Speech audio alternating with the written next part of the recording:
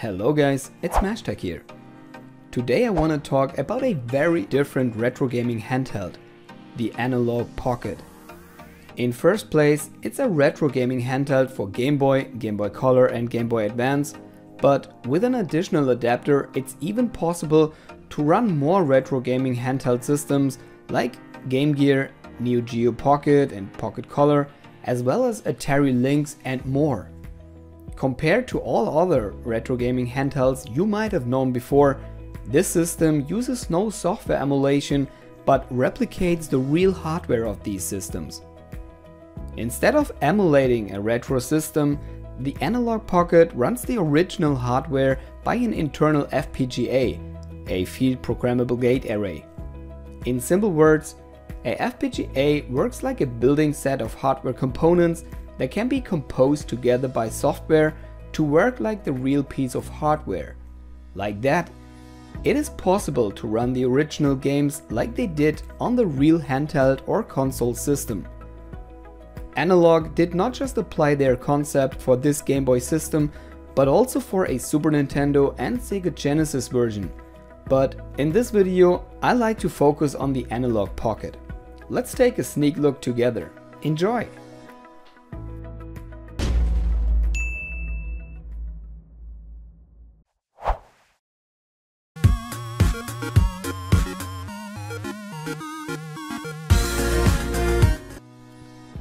Let's first take a look at the technical specs of the Analogue Pocket to satisfy the nerds out there.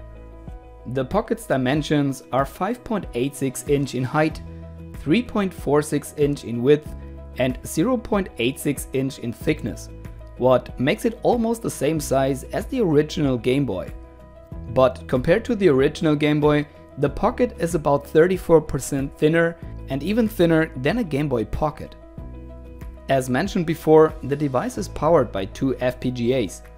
While the first and more powerful FPGA is responsible to represent the system hardware to emulate, the second FPGA was added as a playground for FPGA developers, to develop new FPGA cores, for example. The 4300 mAh battery takes 4 to 5 hours for a full charge and lasts for around 6 to 10 hours of playtime. The long charge time compared to the playtime can be lowered using a fast charge adapter. The fast charge adapter is not part of the basic bundle and needs to be purchased separately. The device actually gets charged by the bottom side USB-C port. The original style link port allows to sync two pockets via nano loop, play multiplayer games like Tetris or trade Pokemons. I'm not sure if the link connection also works between an original Game Boy and the Analogue Pocket, but if I ever get my hands on this device, I will test this for sure. The microSD card slot can be used to install firmware updates to Analogue's own made Analogue OS firmware. Against some expectations, the slot can't be used to play ROM files on this device. Analogue has a strict policy against ROM piracy. But let's wait and see if this restriction might get bypassed in the future with some custom firmware. Compared to the original Game Boy, the Pocket comes along with stereo speakers. Additionally, you have the option to connect your headphones using the 3.5mm audio jack. All buttons of the Analogue Pockets are free to configure and can be mapped to your own preferences per system. The Analogue Pocket is available in two different colors, Classic Black and Classic White. This amplifies the minimalistic design of this handheld, what I personally prefer very much.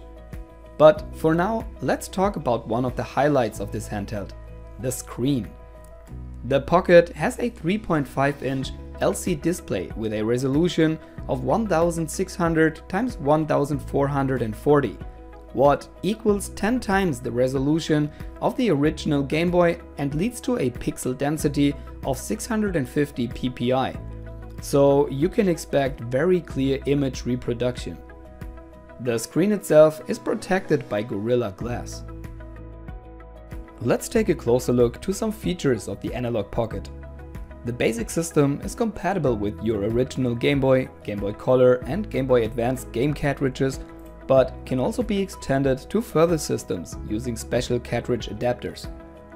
These adapters allow you to additionally play original Sega Game Gear, Neo Geo Pocket/Color, and Atari Lynx game cartridges with this device. With a further adapter, it should also be possible to play TurboGrafx-16 games. The Analogue OS firmware organizes your games in game lists with game thumbnails, supports functions like a sleep mode, save and load of game states, or adapt video settings for the supported systems. External controllers can be connected to the device and set up via a special menu entry. With an additional dock, you can connect the Analogue Pocket to an external monitor or TV via HDMI and play your games on a big screen. One feature I'm absolutely not familiar with is the possibility to use the device as a digital audio workstation for MIDI music. You can use the Pocket as a mobile synthesizer and compose music on the device itself. After your songs are finished, you can connect the Pocket to your PC or Mac to save it, or connect it to a compatible keyboard as music input.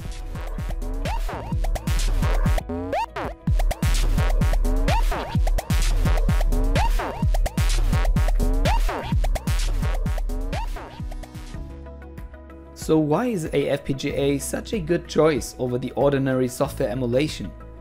The actual gaming handheld and console systems are real hardware devices that follow a fixed logic by each chip or circuit on the mainboard.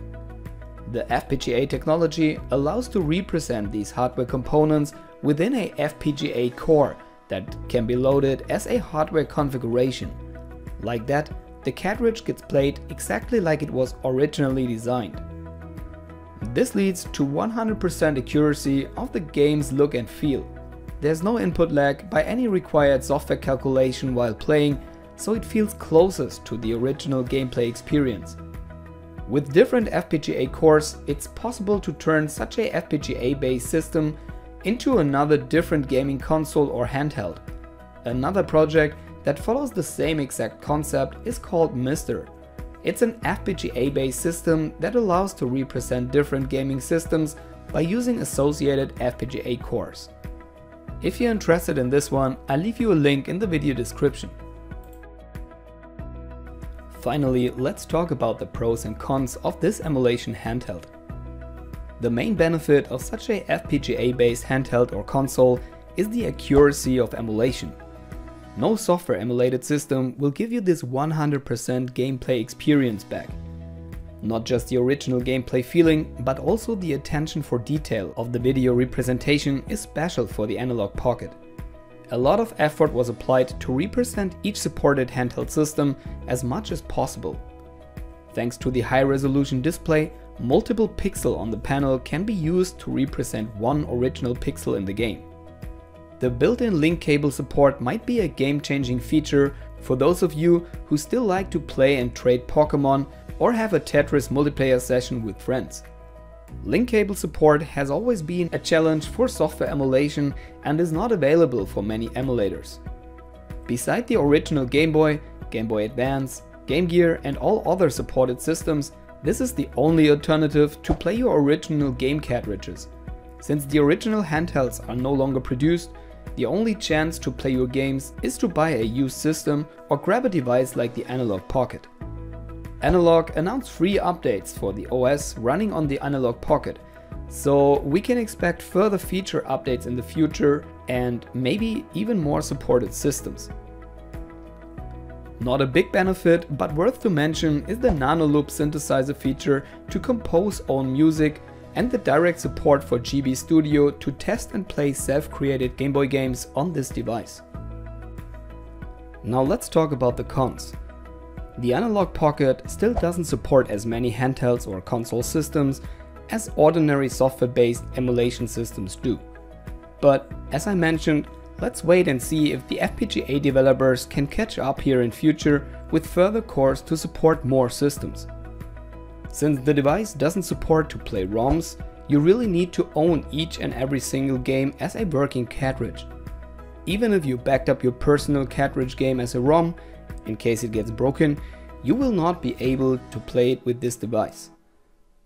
Compared to the ordinary software-based emulation systems, the Pocket is quite expensive.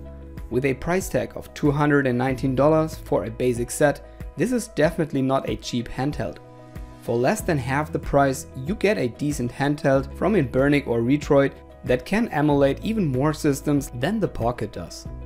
The prices for electronic devices are in general a bit higher at the moment, since the chip market still is in a worldwide chip shortage. So let's see if it drops as the situation gets more relaxed again. By the way, this is the main reason why many people that order the Analogue Pocket have to wait for several months to get their device. At the end, I like to mention not to forget that this way of emulation is still new compared to software emulation and needs some more time to develop. But from my point of view, it has a very high potential. In my opinion, this seems like the best way to emulate a retro gaming system and the reason why I made this video and share it with you guys. What are your thoughts about FPGA based emulation?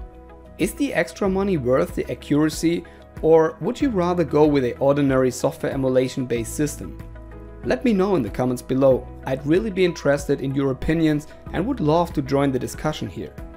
Thank you guys for watching. I hope you enjoyed the video. If you liked it, let me know with a thumbs up and consider subscribing to this channel for more information in future. Bye.